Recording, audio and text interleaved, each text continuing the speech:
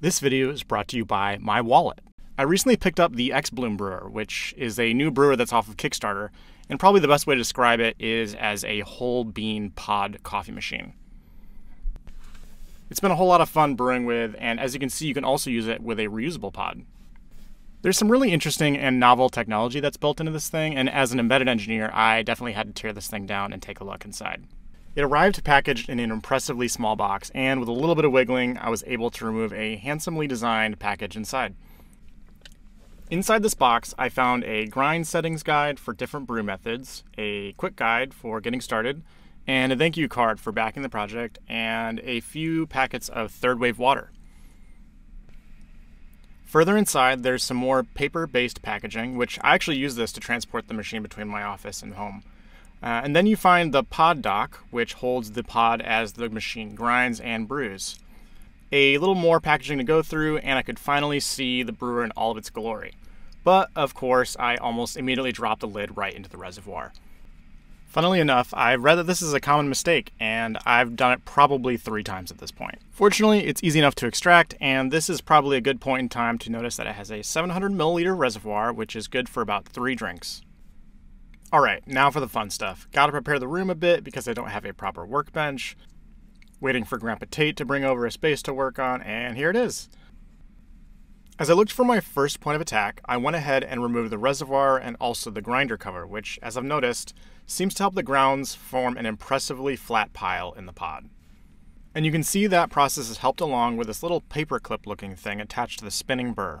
At this angle, you can also see the 4 small conductors that manage to move the water around without any moving parts. High key, this is what sold me on this thing. I was seriously impressed. So around back, I immediately noticed 4 plastic covers, which I assumed would be my path into the machine. Eventually, I landed on using a small flat-headed screwdriver and very carefully removed all 4 of the covers. This is tricky because this is one of the few plastic surfaces on the machine, so it's easy to scratch this part. With all the covers out of the way, I had 4 small Phillips screws to remove.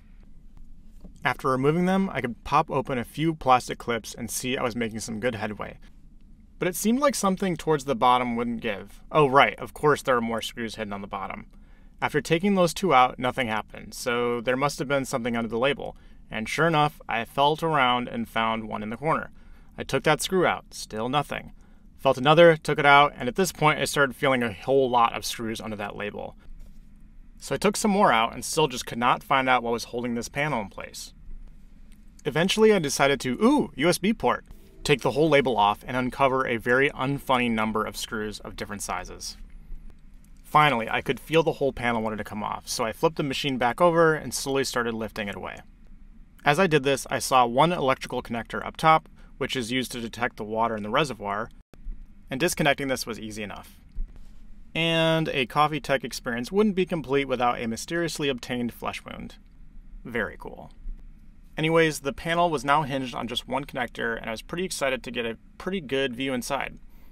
I moved it around a bit and disconnected the last cable, which, along with the water level sensor above it, was holding that plastic panel to the rear. There was then a really nice view of the internals. Here we can see the water heater on the right, which appears to just have one temperature sensor on the outlet. Then there's this small PC fan that blows the steam away from the water outlet circuitry. Then directly below it, there's a small stepper motor that drives the pod left and right. And you can even make out 2 stops that let the motor know that it hits its left and right limit. Next, I wanted to find the water pump, so I turned the machine upside down again and removed some remaining screws that hold the reservoir receiver. This did the trick, so I turned it back upright.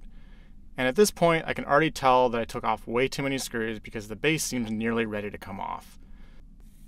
That receiver comes right out, and I can already see a very small DC motor. This drives a very small pump, which you can see right here. It's made by this brand that's new to me called Pumtech.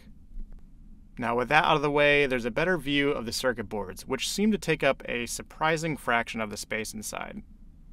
I then removed 2 screws near the top, and the top panel came off very easily, but there's really nothing interesting up here other than some insulation. That top panel does come out pretty elegantly though, with 2 plastic hooks that hold it in place. Okay, now for the grinder. There are 4 screws holding the steel cover in place, and these look like they were designed to thread into plastic, so I'm assuming that's what's underneath. With the screws out, I could then pry the cover away and uncover basically nothing. Removing the inner burr was easy enough with an Allen key, and then I could take a closer look at that grinds distributor. Now, the burr is sprung, so it easily pops right out, and there it is. These are pretty high-quality conical burrs that people seem to be pretty happy with, and the team went out of their way to make them long-lasting with a special coating. Here's a closer view of the outer burr, in addition to the inner burr carrier, which appears to be stiff enough to avoid burr wobble and any resulting grind size inconsistencies. So reassembly is essentially everything in reverse, but I did encounter one challenge. The rear panel just refused to click back into place, and after scratching my head for a while, I realized that there was that cable for the water sensor that was in the way. Moving that further into the machine fixed that, and I had no other issues as everything popped into place. All the screws would go back in, the covers act like nothing happened, and I replaced that little label to pretend like I never voided the warranty. I spun it back around and nervously plugged it back in, and oh cool, no magic smoke. Okay, well, it works again, so I gotta go brew again, and okay, see ya, bye.